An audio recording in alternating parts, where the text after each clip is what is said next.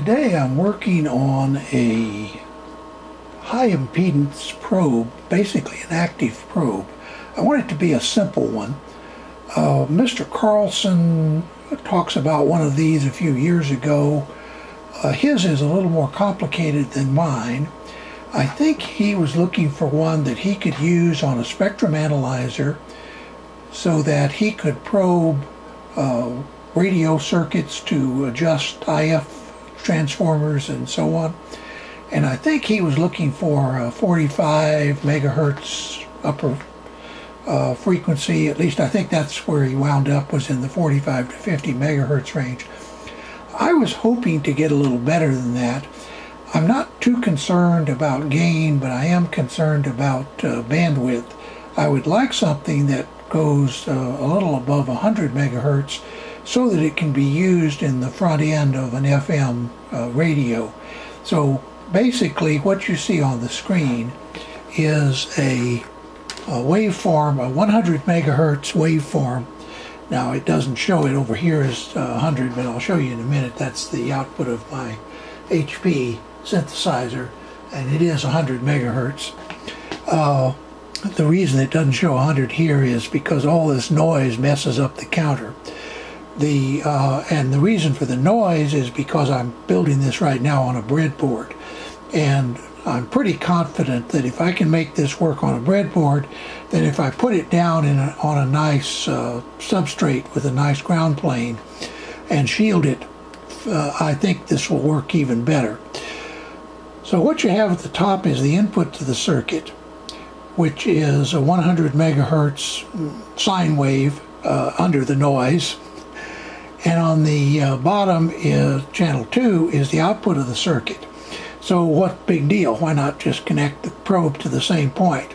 Well, the difference is this waveform is at a megohm. In other words, the input impedance of this device is a megohm. And I did that to match a scope probe. The output, this signal, which, by the way, you may notice they're both 20 millivolts per division. This signal, which is only slightly smaller than that signal, maybe if I move it up, you can see that. By the way, you see when I'm moving it, the trigger is better, but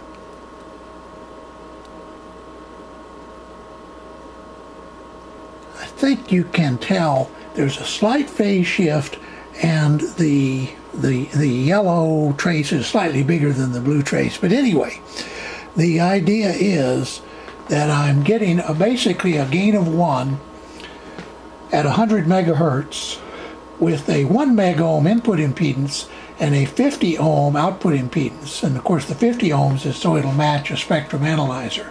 So let's take a look at the breadboard down there. And now let's switch over and take a look at the circuit that I'm using. Okay, here is the circuit. This is a J310 junction field effect transistor, a 1 meg resistor, a 0.47 microfarad input capacitor, and the reason for that is I'd like the lower frequency limits to be down in the hundreds of kilohertz. It doesn't have to go down to audio frequencies, but I would like it good enough to show the IF frequency of, say, a 455 kilohertz superhet. The JFET has a 100 ohm resistor in its source. The drain is connected to plus V, which in this case is 9 volts. I chose 9 volts so I can run it off a 9 volt battery. Then the source is connected to the gate of this transistor, which is a 3904, 2N3904. And the output is a 47 ohm resistor, and I haven't shown it here, but there's a capacitor here of 0.47 also, which and this one wouldn't need to be that low I mean, that big because this is a very low resistance, but nonetheless, I used 0.47s throughout. Even the bypass capacitor for the VDD, or the drain voltage, is a 0.47. So basically a mega ohm of input impedance and a 47 ohm output impedance. You might ask, well, how did I pick the 100 ohm resistor? Well, this resistor is chosen to make the collector current in this transistor near its highest gain point, or its highest gain bandwidth product. Like I say, I would like to have at least 100 megahertz gain fairly flat out to 100 megahertz or so. And so what I did is I chose this resistor so that it puts about 1.5 volts on the base of the 3904.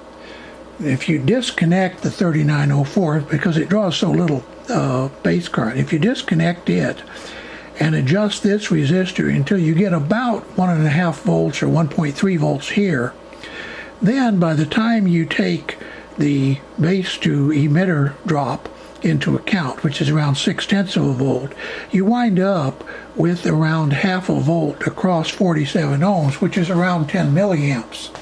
So, and that is sort of the optimum operating point for a 3904.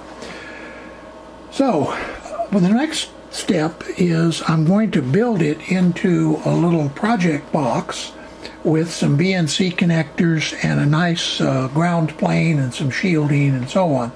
And when I do that, I'll finish up this video and show you how that works. I'm starting to construct the shielded box that I want to put this in. You can probably see in there are a couple of BNC connectors. There's the front side, and pardon the glare, and an on-off switch. And then I've wired a 9-volt battery connector to the on-off switch. And you may notice there are a couple of little tabs down here at the base. Those are to hold a board like that, the purpose of which is to provide a ground plane, and I'm just going to build this using what's called the dead bug technique. In other words, we'll use this as ground and the components will simply be connected in space between these. That allows me to minimize the lead length, and since I want high frequency response to be as good as possible, I put both of the BNCs on the same end of the box so that the distance between them would be short.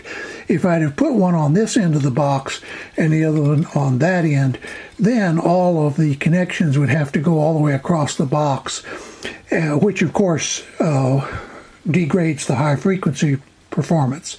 So this is kind of an intermediate step.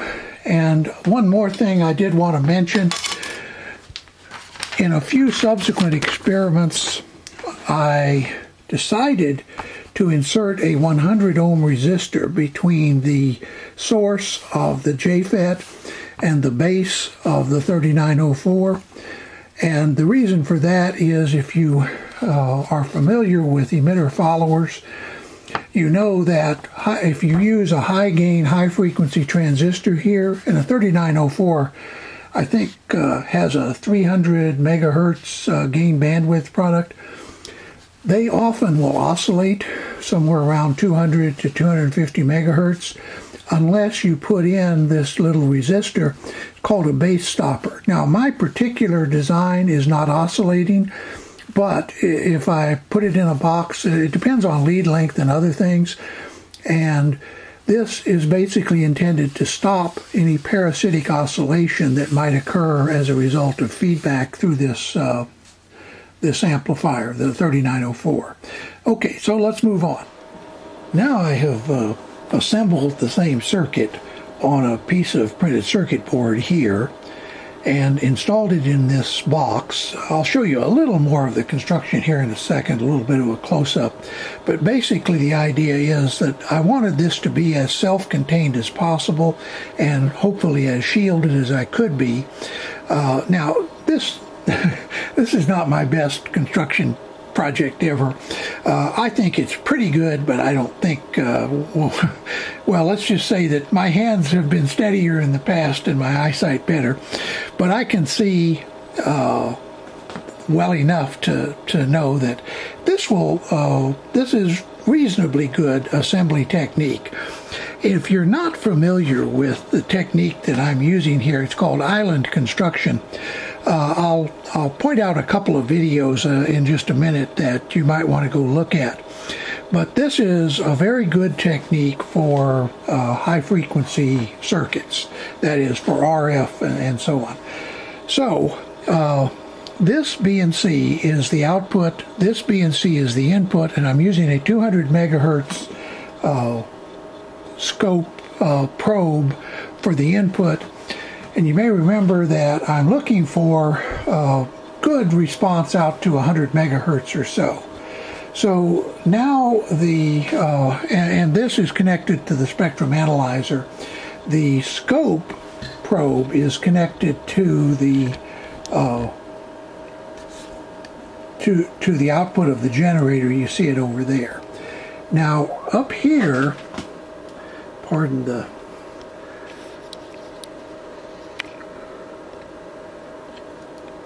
is the spectrum analyzer, and I'm now going to turn on the RF signal, and you see that it seems to be doing a pretty good job of, this is a 100 megahertz signal. Now there is noise, as you would expect, down around minus well, this is minus 55 dB, this line here. So from about minus 55 dB on down to around minus 61 dB, there is noise. If this looks noisier than normal, it's because I'm using only 2 dB per, or 3 dB per division instead of the normal 10 dB per division. Okay, now let me show you the, so at any rate, the box does seem to work. And by the way, when I turn the power off, you see the signal does go away. And now I'll turn the power back on and turn on the turn off the generator, and you see it also goes away. So as you can see, the noise is basically just the noise of the spectrum analyzer. So now let's take a quick look at the construction and a few tips on that, and then I'll try to wrap up this video. So let me give you a little better idea of what we're doing here. You'll notice that there are some solder blobs, if you will, on the printed circuit board down here. Those are soldered to the tabs of these BNC connectors. So there's one on this side and one on that side. That's to give a good ground plane from the barrel of the BNC to this here, this PCB board, and then the ground of the negative lead of the 9-volt battery is here, and the switched lead is the red lead you see there. And the two devices you see here and here are the JFET and the 2N3904. I'm using capacitive coupling for the output and capacitive coupling for the input, and those leads could be a little bit shorter, but for what I'm going to do, I think it's going to be fine. So if you're not familiar with this island technique, let me show you a couple of videos you might want to go look at. The first video you might want to look at is number 122 by W2AEW. Alan, a Tektronix engineer, does these videos, and if you haven't seen his channel, I recommend it. In this video, he talks about island construction, And the types of techniques that he's talking about, he's showing a variety of prototyping methods, but among them is what's called island. Now what an island means is you cut a little circle on the printed circuit board to free the area up from the surrounding ground, and then you use that to solder to. It's a good technique for RF. Here is one that I did, my number 257, and I've stopped it at the point where I'm showing the little island cutter. What this is actually a jewel cutter that you can buy. If you watch this video, it'll explain where you can buy these things. But basically this is mounted in a drill that's part of a drill press, and then you place the board underneath and it drills the little islands using this. So that's the technique I used in this project. I've now closed up the box, partly to see if that changes the noise level any. So let's go up to the spectrum analyzer and see.